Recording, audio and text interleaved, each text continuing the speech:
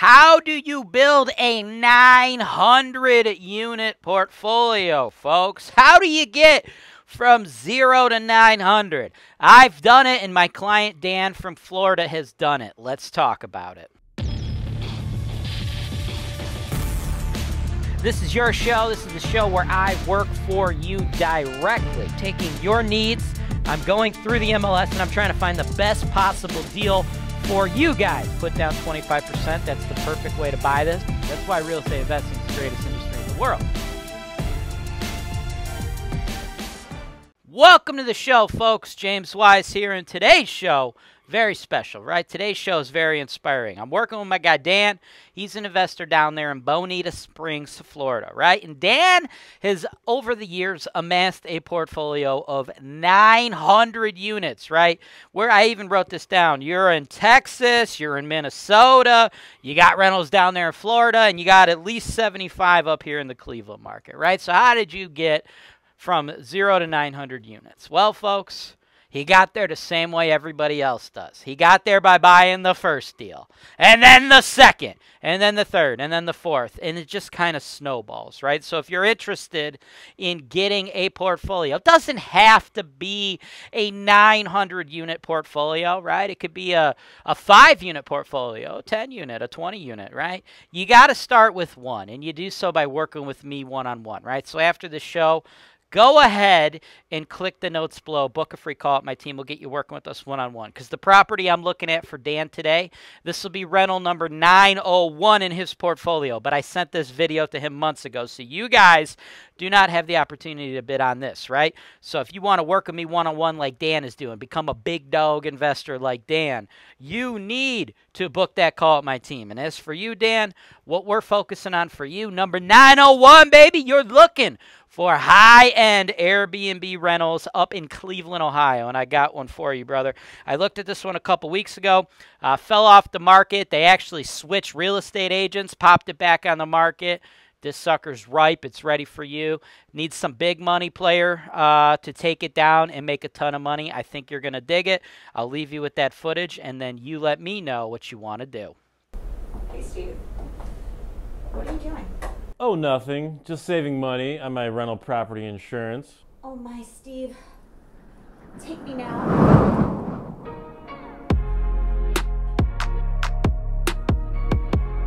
HoltonWise, real estate investing made easy. Wow, I'm so glad I clicked that link below. Welcome back. Now is the juicy part of the show, right? The juicy part where we actually get into the real deals, crunch the numbers for real. This is a sweet property, okay? Check this out. Newer build, right? I wrote it down. It was built in like 05 or 06, right? Somewhere in there. Now, that means it does not have a new construction tax credit, okay? There's no tax abatement. It would have to be brand new. But if it was brand spanking new, we'd probably be paying like $500K for it. We're not going to do that. Now, here's the thing. This property, it looks like it's like set up as a townhouse, but there's no HOA, none of that stuff, which is good. We want to avoid that stuff when we're doing short-term rentals, right? Because the HOAs, you know, they have the ability to write rules, change rules with votes, and you don't want to get into an investment, find you can't do short-term rentals, number one. Number two, you don't want to get into investment that you can do short-term rentals, but out of your control since you don't have the majority of votes in the HOA down the road, they, you know, make it illegal for you to do, right? You don't want the HOA getting in your way, right? So this one, no HOA, which is good. Sweet looking deal, super modern construction. We're like right downtown in Tremont, right? And that's really cool because one of the highlights of this property is how tall it is. It's 3 stories, and it's got that badass rooftop deck, right? You got your rooftop deck, and you got this deck too, right? So like this is a pretty high deck, and then this thing huge, right? You're like 4 stories up somewhere like that. I mean, that's sweet. Well, 3 stories. I don't know. See, you're first story is your garage, so then I guess that would be on the second story. Yeah, 3 or 4, I don't know. You're freaking high up, man, and you got sweet views of downtown. Look at that. That's perfect, right? And since we're doing short-term rentals, folks, this is what we're selling, right? We are selling this, right? We are selling the Indian Stadium. sorry, Wokies, the Guardian Stadium now, right? We are selling the Cleveland Browns. We are selling the Q. We are selling the casino. We are selling the Hard Rock Cafe. We are selling all types of stuff, right? Those are the touristy stuff that people do when they come to Cleveland. You're right friggin' there. In addition, Tremont, you hear about the resurgence in Cleveland, right? Tremont's like one of the hottest neighborhoods, right? In addition to that, we are incredibly close to multiple hospitals, Metro, University, Cleveland Clinic, right? So what that does is that attracts us short-term rentals for like contract nurses, traveling nurses, right? So these are people that will rent the property for like 30 days, 60 days, 90 days, stuff like that, right? Up to 6 months sometimes, okay? They're looking for furnished rentals, right? So all the hospitals, they're over in this area, right? This is where these kind of people want to be, right? So location, location, location. The location itself can't get any better. And then the property, it's pretty badass, man. It's like 15 years old. You don't have any lead-based paint stuff to worry about. Fresh, open concept. It's going to be great for those traveling nurses, also great for people vacationing, right? We literally are providing people everything they need, right? This sucker checks off all the boxes. No work needs to be done to it other than furnishing it, right? We got to furnish it. And then other than that, by the way, this is up by the rooftop deck. You got the nice little wet bar in here, right? Tell me that's not badass for parties when people are vacationing, man. That's pretty slick, okay? All right, just a ton of other new construction, as you can see, right? The neighborhood, it don't get any sweeter than this, folks. And, of course, we got a garage. There's another shot of downtown. Nice 15-year roof, in-suite laundry, blah, blah, blah, blah, blah. All told, it's a badass house. But you ain't going to live in the sucker. Now, I mean, of course, if you want, when you do want to come into town, you could, of course, stay in your own home. But how badass it is, if it doesn't make you money, who gives a shit, right? So let's talk about the money. Here's the deal. We got to do some work, or I got to do some work on your behalf. Because right now, the seller's asking $499,000.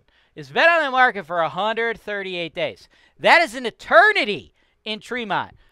For a property this fucking cool, there's a problem. It should have sold immediately. Problem is, the seller got too cocky, thought they could get the same price that the brand spanking new ones are getting, right? The ones with tax abatements. They couldn't. Seller tried listing it for like $550 or something in there. I don't got it on the chart on the page anymore, but the seller originally listed this at like, I think it was $564.9, okay? Way too fucking high. Then they dropped it down to $499. Still too high in my opinion. So I got to get in there and try to beat the seller up on your behalf. I want to try to pick this up for you for $450. Now, that's a good starting point. We could probably go up and get like 10, 15, 20K if need be, right? But I think $450 is where I want to start this. And then no repairs.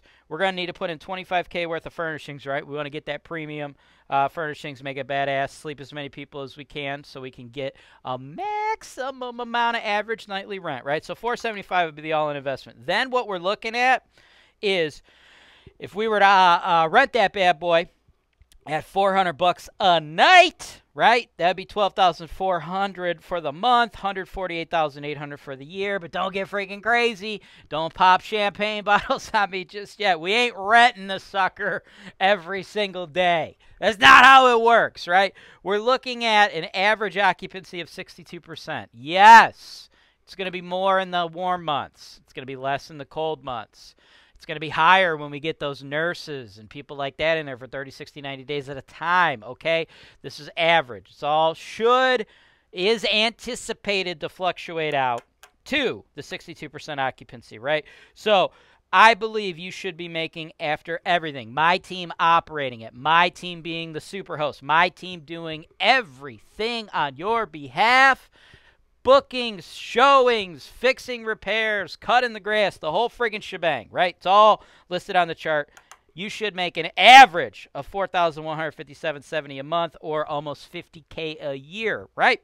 Now, this is where it gets super juicy, right? This is why real estate's so banging.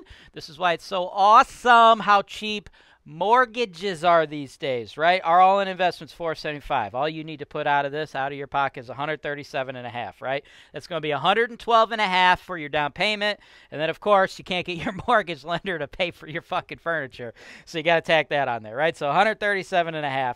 That's all you got to pay, and then we're going to get the bank to give you $337.5. That is going to net out to what I believe should be a 24% cash-on-cash return, and you are in one of the neighborhoods in Cleveland that should see the most appreciation because this is an A-grade neighborhood. They're still pumping out new construction into this area. As a matter of fact, the person that bought this last bought it for $384. This neighborhood is going to keep going up, right? Keep going up. They're continuing to just inject money and money into this area. So Cleveland, not necessarily a market that you should look at for speculation. Tell you that right now. If you're looking to be a spec investor, Cleveland's probably not it, okay? But if you're looking for cash flow, you're looking to get in at a budget, that's where you should be, Cleveland. Here's the deal. If you're going to invest in Cleveland, though, right, not all neighborhoods are created equal. If we're hoping to get some type of appreciation, this the friggin' neighborhood we're going to try to do it in. Let me know what you want to do. Thanks for watching. Subscribe to HoltonWise TV for more financial information, education, and entertainment.